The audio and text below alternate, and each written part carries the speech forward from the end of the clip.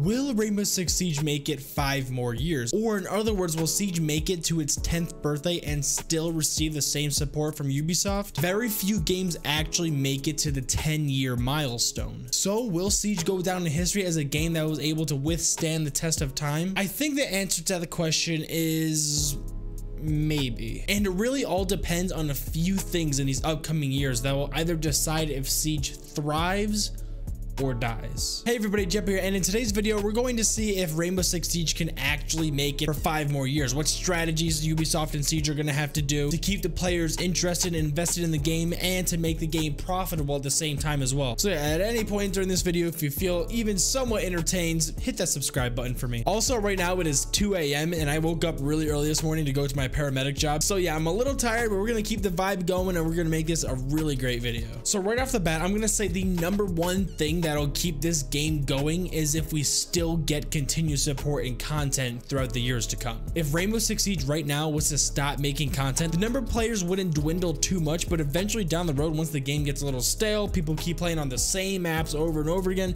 the same operators without any variants at all, people are going to start leaving. But even if we're receiving content regularly like we are right now, that's still not going to be enough to keep people interested for, let's say, 2 years, 4, maybe 5 years from now. So we're going to discuss more things here in this video as well coming up. The next really big thing that Siege has to master is the art of balance, and how they're going to keep on balancing out all these operators, and even the new ones keep on getting added throughout the years as well. Ubisoft has stated time and time again that their ultimate goal is to reach 100 operators here in Siege. Currently, right now, we're at 54. So that's right, we're a little bit above halfway of Ubisoft's ultimate goal. And you got to keep in mind that the game came out with vanilla operators, or original operators too. So we still have a long ways to go if we want to hit that 100 operator number that Ubisoft strives for. And I don't know if you guys have seen the roadmap for the upcoming content that Ubisoft plans on releasing for the upcoming seasons, or even I think goes up to the next 2 years.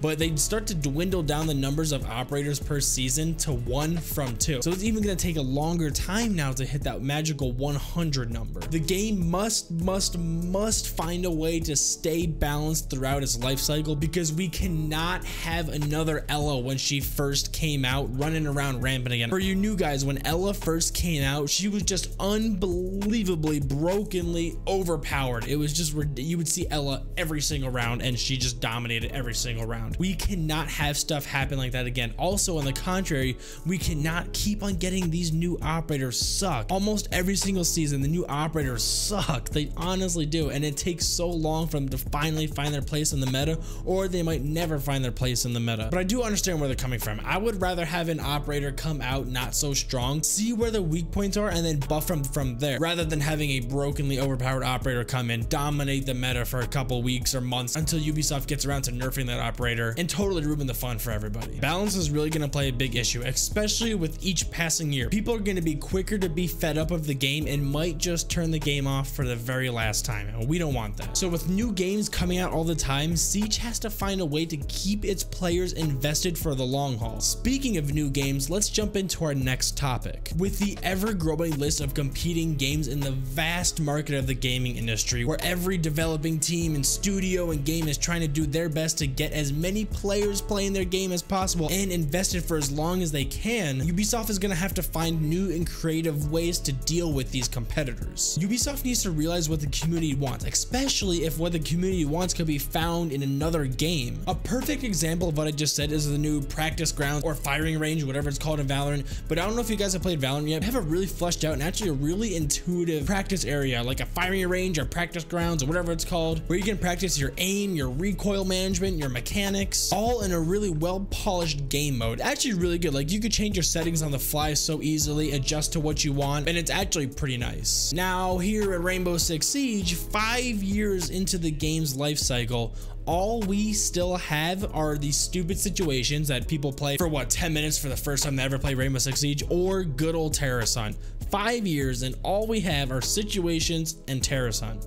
That's kind of embarrassing. I don't know about you guys, but how long has the community been asking for like exactly what Valorant's putting out? So a good example, if you could find features that the community has been asking for so long in a different game that can easily compete with Rainbow Six Siege, say that player's frustrated with other things as well, that might just be enough to take that player off of Siege and onto a game like Valorant or any other competing game as well. But I honestly would be a much happier player if they would just take exactly what Valorant did and just stick it on their game. Because I don't know about you guys, I'm getting sick of dying to C4s on Terrazon. I swear I died to C4s and somehow breaching charges all the time. Now, I'm actually glad that there are starting to be a good number of competitors to Siege. Everybody knows in business, when you have competition, that makes that company have to strive to be as good or better than the competition to keep the same customers or players engaged. That happens with every business. And the last subject that I want to go over, lastly, I think ultimately the deciding factor that'll keep Siege going for a number of years to come all boils down to if Ubisoft can still make a profit off of the game. At the end of the day, Ubisoft is a company and it needs to operate as one as well. They have a ton of investors that they need to keep happy, and if the investors don't see as many dollar signs coming in as what it used to be, they'd be likely to pull out, so Ubisoft would just have to cut the project entirely. So with all this in mind, if Ubisoft really does want Rainbow Six Siege to go down in history as a legendary competitive first-person shooter with an amazing pro league, tons of content creators, and a truly awesome, huge fan base, they need to listen to the community and innovate where needed. Now, you can't get too crazy with the ideas because you still want the game to feel like Siege. I know a lot of people are saying that the game is getting pretty futuristic with all these new updates, but I gotta hand it to Ubisoft team, man. Like, I would not be able to come up with half the operators that they came up with. So, I mean, I'm sure ideas are running a little low, and especially since we're only at 54 out of 100, like, I think inevitably the game's going to get more sci-fi throughout the years. So I think the best thing we can all do is just accept it, that it's not going to be the modern realistic shooter that everyone kind of thought the game was at first. It's going to be a little more sci-fi. We're just going to have to get used to it if we want this game to truly thrive in the future. But you also have to keep it at its roots too. You don't want it to veer off the original product because then people are going to get turned off from it. But at the same time, you can't be too passive or too scared to not try and innovate, because that's truly what's going to need to be done, is innovation, new game modes, new mechanics, new ways to play the game. Otherwise, honestly, people are going to get bored of it eventually. So there's got to be a really good balance on staying at its roots and innovation at the same time. Now, I absolutely love this game. I probably have more hours on Rainbow Six Siege than I do in any other game of my lifetime. Maybe besides the original Star Wars Battlefront 2, like I swear that game was my childhood. But I would honestly love to see Siege turn 10 years old. Like, I love this game. I want it to do well. I just really hope we can make it there. Ultimately, it's all up to Ubisoft and the developers how this game does. Well, that's all I got for you. Let me know if you guys liked the video. How long would you guys play the game for if, like, say today, no more content was ever going to be released? How long do you think you would last playing Rainbow Six Siege? And do you think Rainbow Six Siege will make it to 5 more years? You can let me know by leaving a comment down below. Make sure to follow me on all my platforms: Insta, Twitch, TikTok. Join the Discord server, link in description. Now, if you enjoyed the video, make sure to like and subscribe and turn on notifications if you're new. Now, with all that being said, Jeppy out. So will Siege go down in history? Hey!